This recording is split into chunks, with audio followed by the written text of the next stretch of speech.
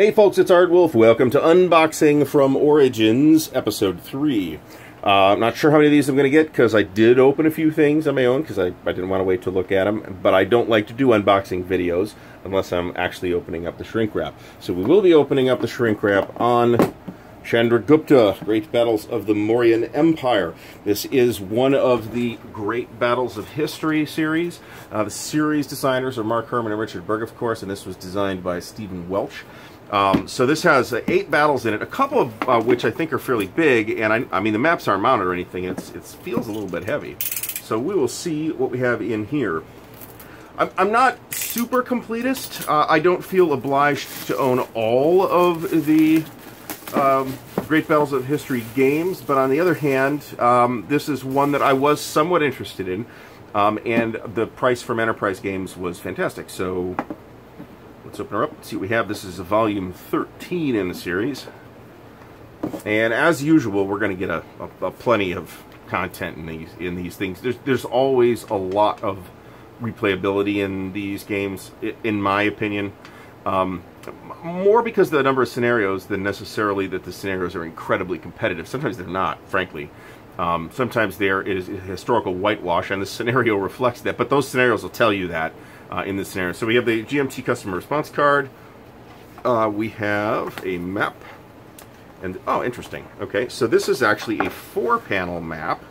And it looks like it's half of Kashas, 2274 BC, and we've got some fairly hilly terrain here. So I know squat about the specific battles that are represented in this game.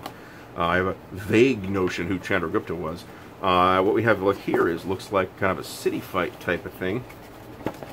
So I apologize to any viewers in India or in the U.S. with folks from India that I'm mangling any of these names, because I probably am. So this is a double-sided map. This is Kalinga. Again, do not take me to be a pronunciation expert on this subject.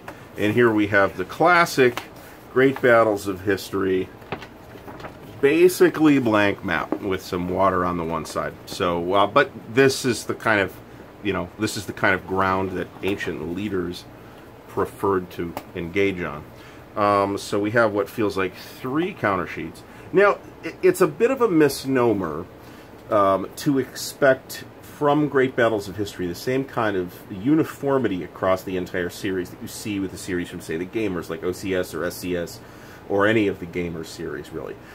There are various volumes of Great Battles of History that are significantly different than other volumes. One obvious example is War Galley, which isn't even land combat. It's naval combat in the ancient world. Obviously, it's going to have different rules. So we've got some sheets here. I always have a hard time organizing these Great Battles of History games. This one looks like it's not going to be too bad, actually. But 3 counter sheets. This is on the pretty standard, for Great Battles of History anyway, GMT white core stuff. Perfectly serviceable counter stock. We do have a little bit of bowing, which is a little bit annoying, but, I mean, this does not affect the counters once you punch them out at all. So I don't really care. We've got some player aid cards on very thick stock. Here is the movement cost and stacking charts. And so stacking, unless something different's going on, there's generally not stacking in Great Battles of History. If you are stacked, it's probably a problem. Here's some combat charts. Shock superiority, shock combat, clash of spears and swords charts. So I don't see at a glance anything radically different from other Great Battles of History games that I've played, which is pretty much Great Battles of Alexander and SPQR. So camps and cities. Here's some stuff for simple Great Battles of History. Now, I have simple Great Battles of History, and it does kind of make much, but not all of the series, kind of playable under one relatively compact rule set. I don't think it's a huge attention saver, to be truthful. I don't think it's hugely simpler than the regular Great Battles of History rules, but it does kind of unify everything and tie it together. So we have, I've been at Origins all weekend. I am amazed I can even talk. So we have a quite fat 52-page scenario book here. Scans the counter sheets in the back. As usual with these, it looks like we're getting a nice amount of historical background, which is great because I don't know anything about these battles. There's usually variants and stuff too, and Simple Great Battles of History versions are in here too. And I think we said we had 8 battles in here. We do.